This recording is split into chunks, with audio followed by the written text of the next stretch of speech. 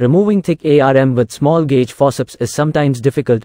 In this video, we demonstrate the technique of removing the ARM with the vitrectomy cutter itself. Edge of ARM is identified and lifted with the cutter. Enough suction is applied just to hold the ARM and the membrane is peeled off the retina. For proper removal, it is important to keep moving the cutter constantly close to the retinal surface.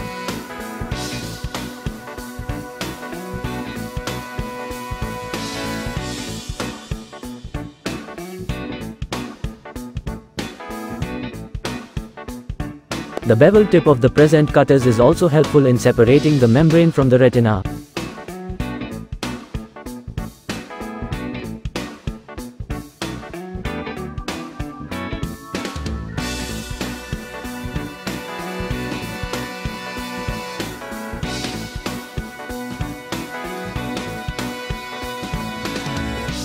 Preoperative evaluation of retina either by ophthalmoscopy or by looking at the fundus pictures gives fair idea of where to start the peeling.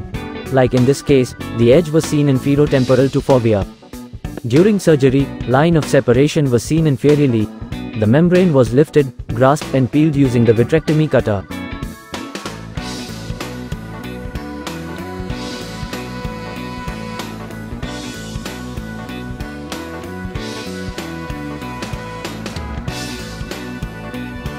If the edge of membrane is not made out on clinical exam, as in this case, preoperative OCT helps in detecting the edge.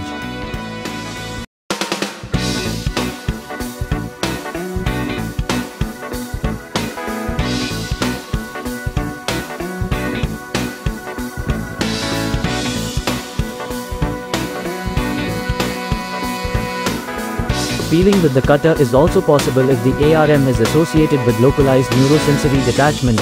The only thing is to go slow and use less suction in this case.